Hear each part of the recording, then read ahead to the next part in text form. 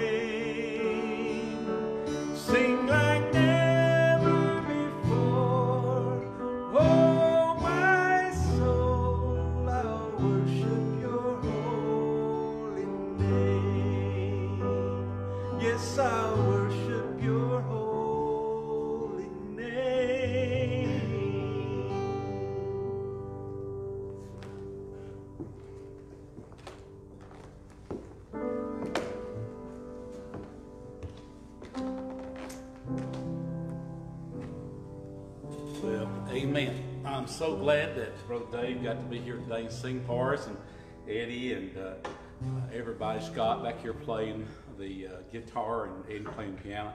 Thank you for David, Charlie and Dalton getting all of our stuff going this morning. Had a little technical difficulty.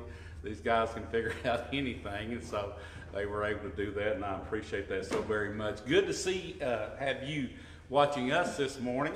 I was texting someone early this morning, and they said, you won't see me, but I'll see you. Well, I'm looking forward to the day that I can see you again, and God's going to allow us to have that someday. If you have your Bibles this morning, go ahead and turn to the book of Luke chapter 24.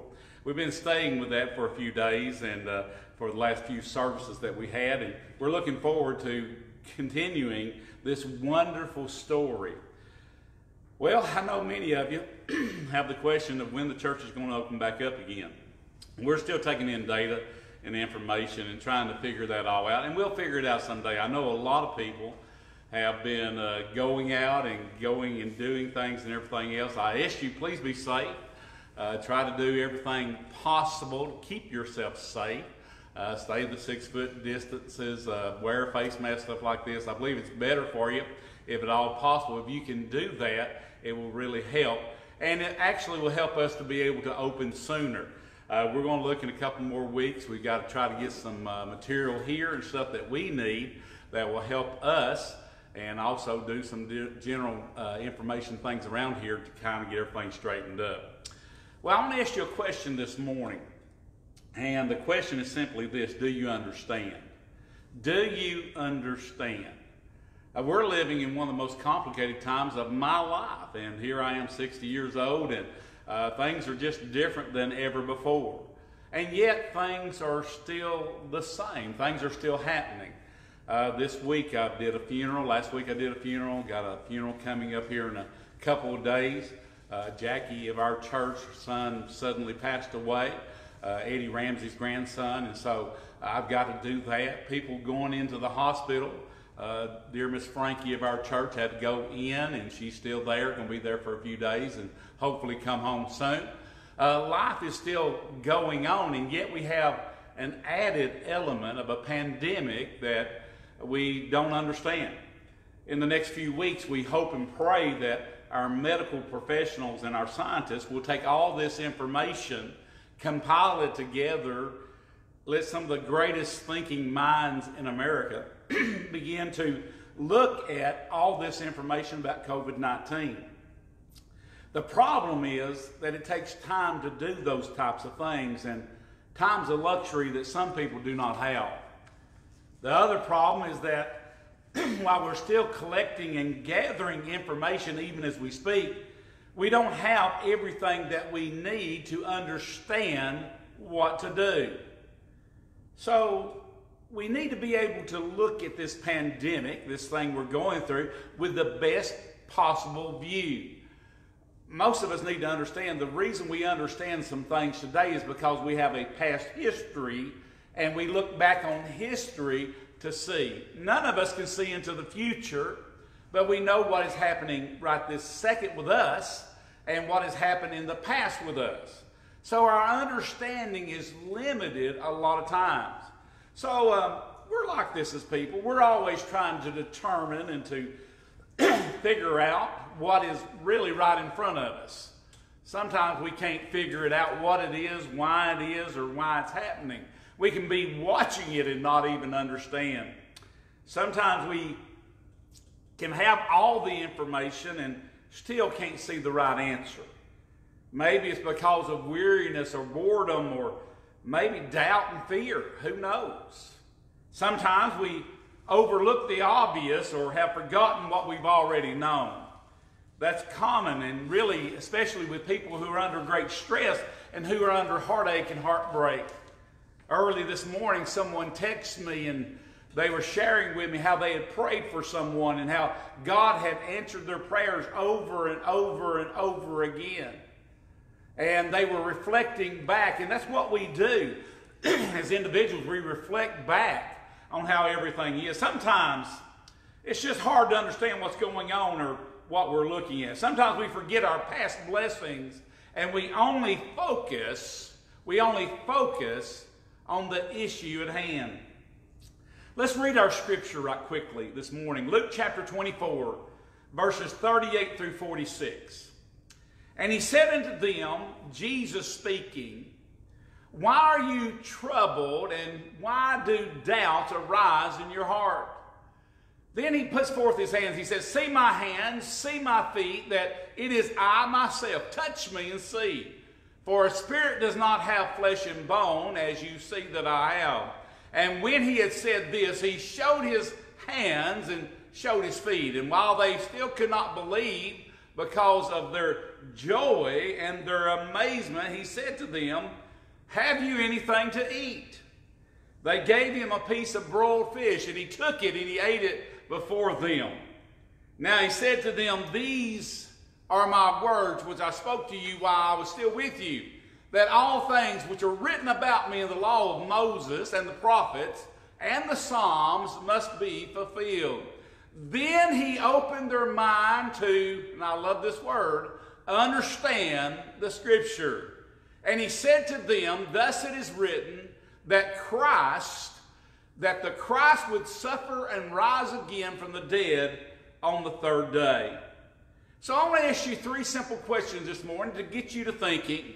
I hope that you'll take time to open that Bible up and take a notepad and sit there and write out a note or two that you can go back and reflect on. Somebody was reflecting back this morning and said, preacher, 39 years ago, I became born again. I accepted the Lord Jesus Christ. They were worshiping in that way. They understand what this day means to them. So I hope that we'll understand a few things here in just a moment. Let's pray. Dear Heavenly Father, thank you for this day, your honor, your grace, your mercy. Father, thank you for being with us. And yes, Lord, please today open our understanding. Open it up in such a way that we can see the present that you have brought us and what you're trying to give us and trying to help us with. Father, that day when you were before them, they had joy and amazement. Still was fear there, and still was anxiety there, but yet joy overflooded them because they were seeing you. But Father, they still had that troubled understanding. So help us as you help them to understand. Father, open our eyes of wisdom, open our mind of knowledge, pour into it everything that we need this day. Help us, Lord, we pray in the name of Christ. And we all said together, amen. So number one is simply this. Do you understand what you need to know? You need to understand what you need to know. Now, a lot of us today don't understand everything that's going on. We don't understand how to move, where to move, when to congregate, when not to congregate. But it's always been that way in life. We fail to think about how everything works together because we're in our routine day of doing things that we no longer, if you will, think about it and how we should respond and how we should do things. We find in Luke 24:8, and he said to them, why are you troubled? Why are you troubled? Now, are you troubled today?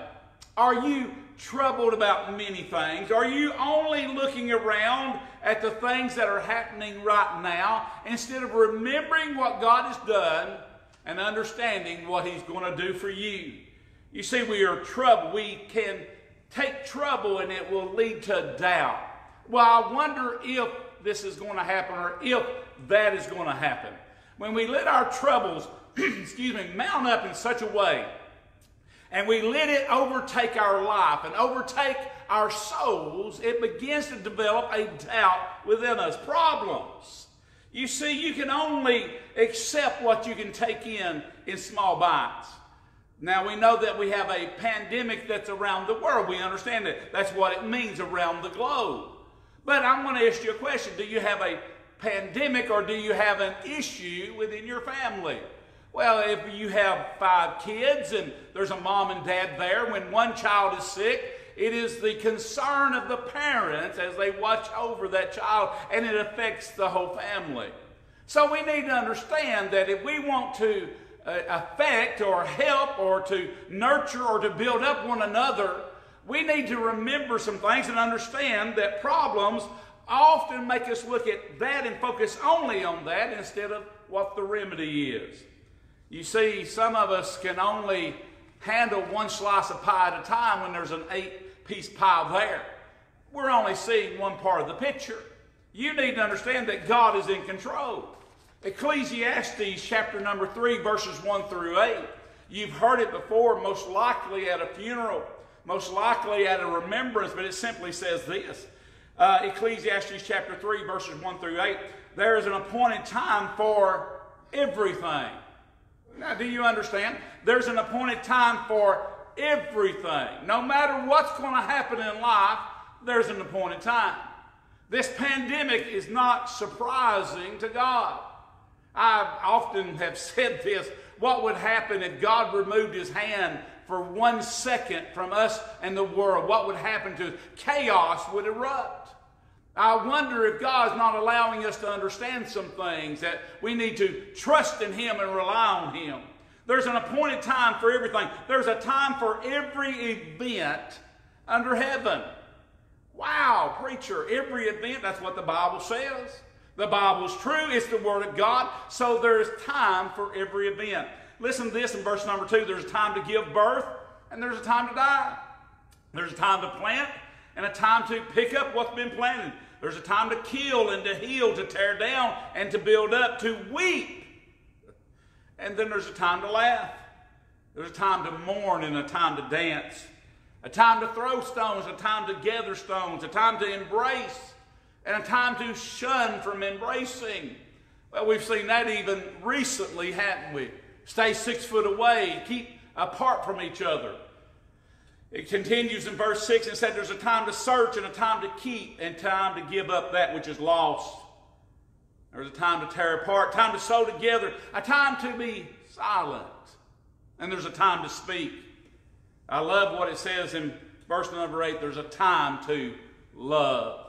There's a time to hate. There's a time for war and a time for peace. I cannot tell you the number of folks have told me over the years, I wished I had more time at home, or time here or time there. And yes, some of these same folks are more anxious today because they do have time and they don't know what to do with it.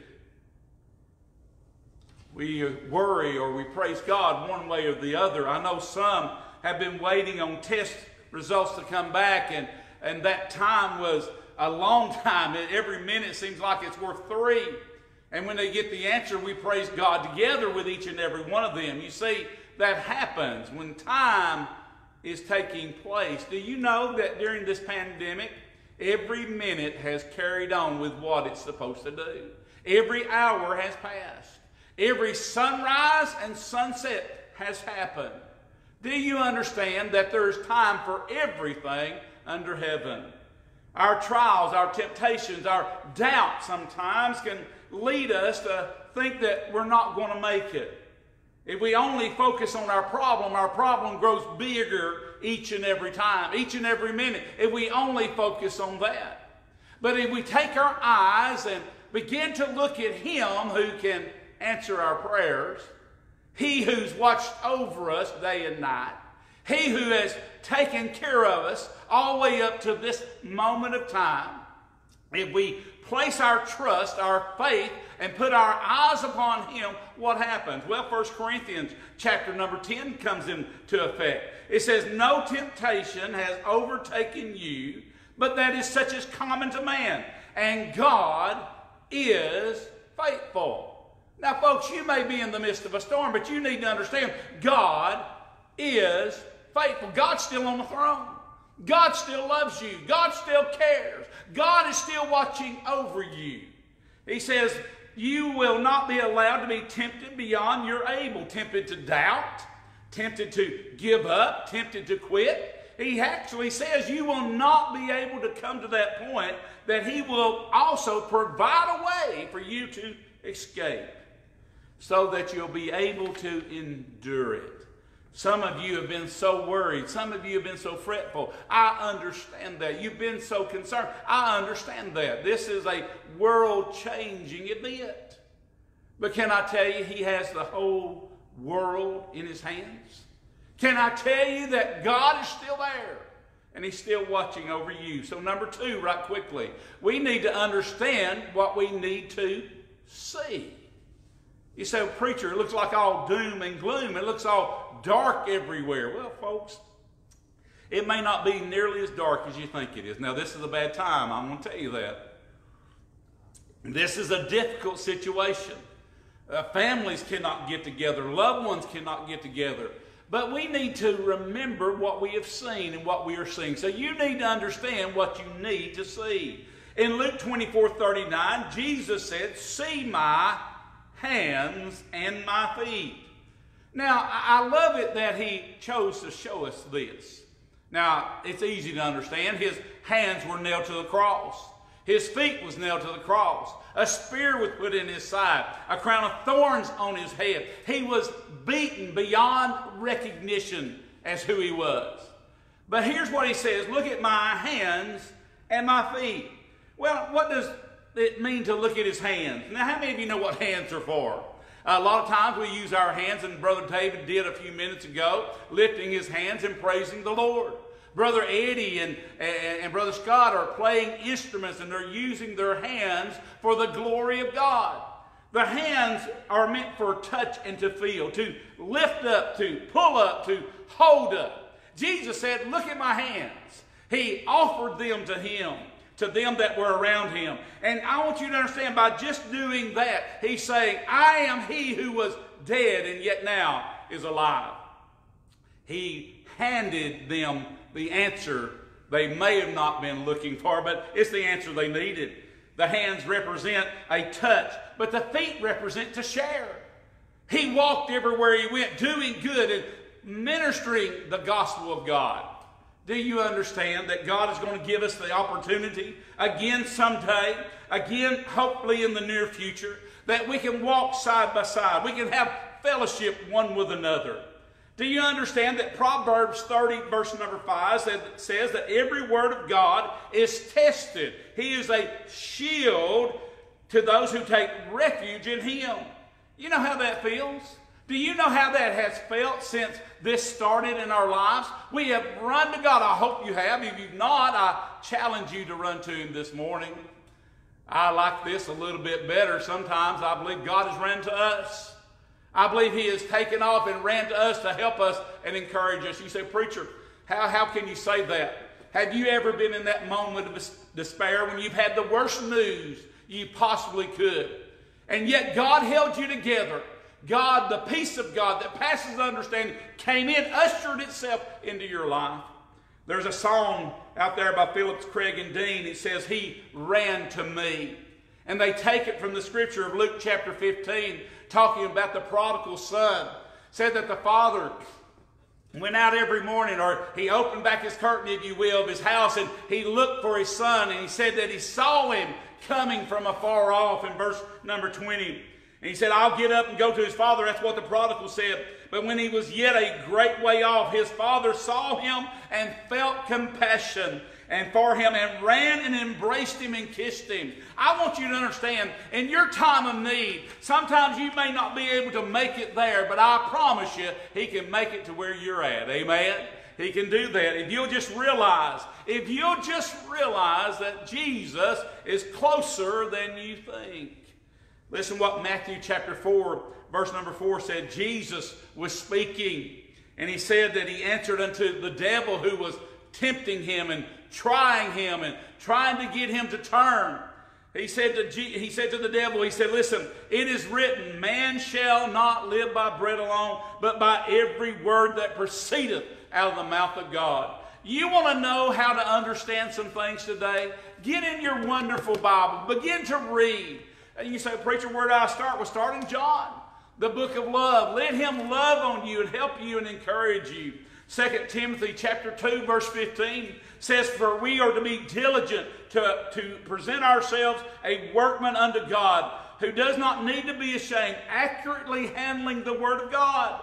It says to be diligent, to stay with what has worked and worked and worked.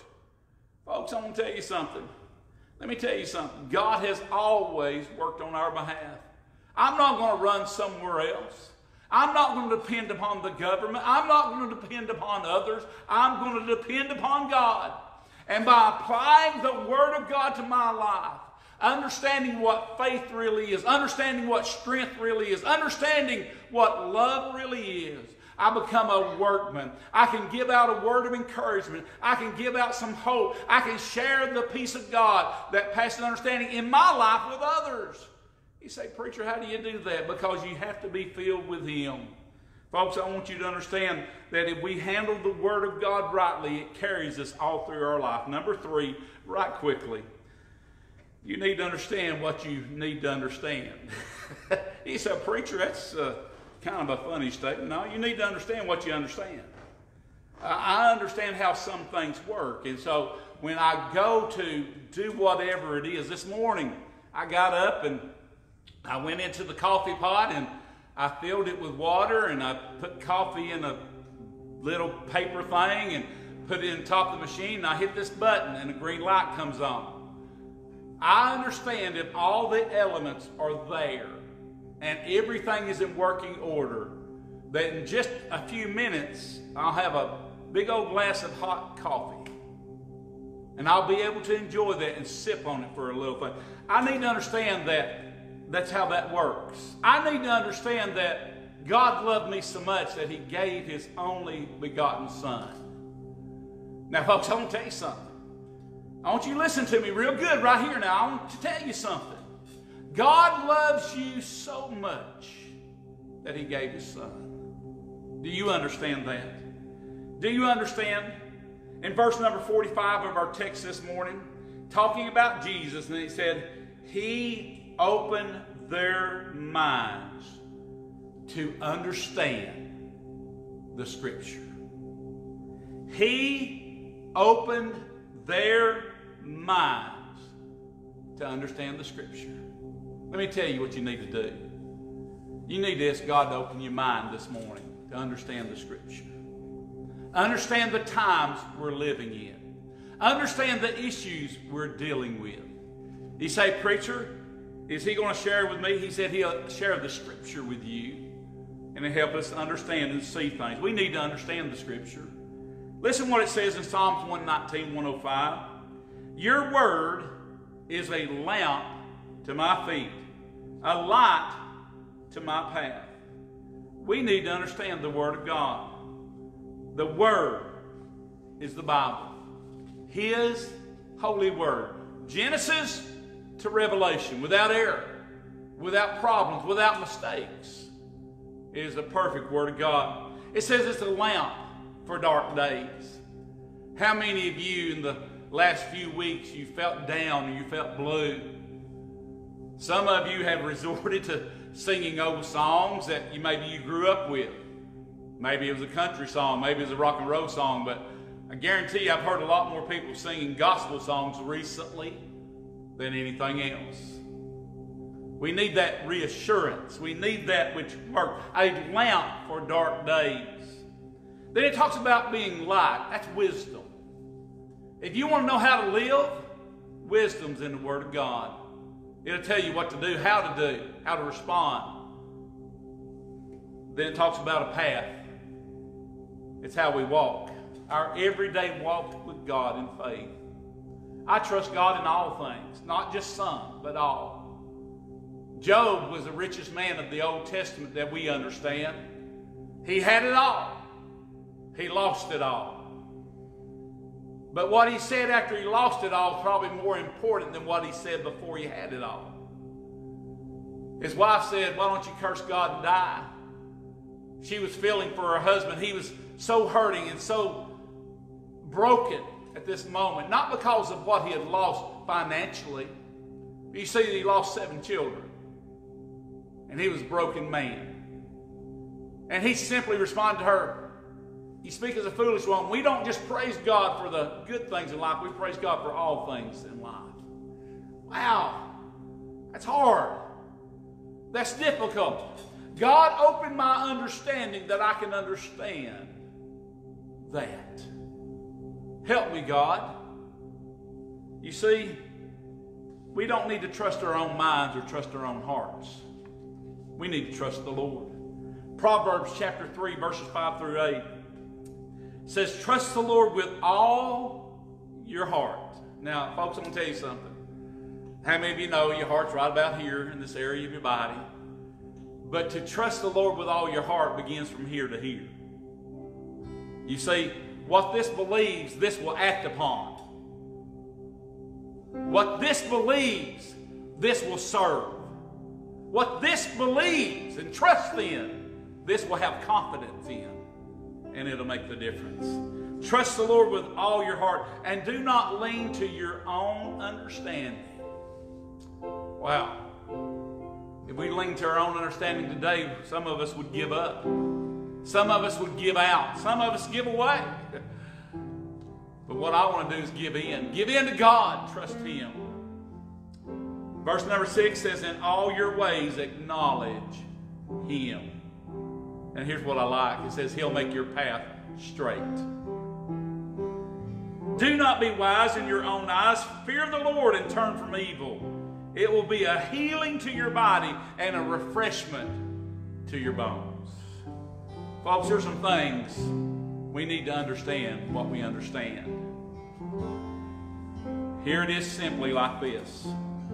Luke 24:46. And Jesus said unto them, thus it is written, that the Christ would suffer and rise again from the dead on the third day. Let me tell you, the Word of God is true. The Word of God is real. The Word of God is the only answer you need. Now, folks, I pray that you will listen to the Word of God and understand what He's trying to do for you in this time. I love the old song, simple song. We sing it often here. Jesus loves me, this I know. Can I tell you? Jesus loves you this morning. I don't care what you're going through, what you've been through. Jesus loves you, and He cares for you. Let me pray for you. I love you too. I just want to share that with Cloud Springs Baptist Church.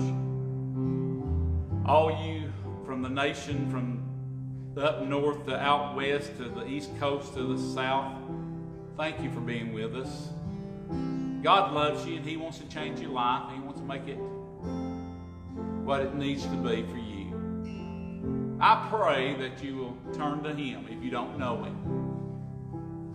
If you do know Him, I pray that you'll praise Him today and honor Him with everything you do. We love you. Let's pray. Dear Heavenly Father, God, thank you for your love, mercy, and grace. Help us to be the people you called us to be. And let's be the people we need to be for a world that needs to see what believers look like trusting you. Father, help our people to stay safe and be careful. Bless those that are having to stay home. Bless those that are having to work. Watch over them. Father, be with the families where death has come this week. Those that are in the hospital, be with them. Those that are celebrating birthdays in Christ, I praise you for them. Father, I ask you to do this. Help us in our land, in our tragedies. Help the world, I pray. I know you've been trying to, and we've not listened very well. But Father, I think you've got some of our attention now. So help us to develop and follow the plan you've called us to do. Lord, we love you. We thank you. We praise you in the name of your living Son, in the name of Jesus. Amen. Good day. God bless you. Come back and see us next Sunday morning. We're praying for you.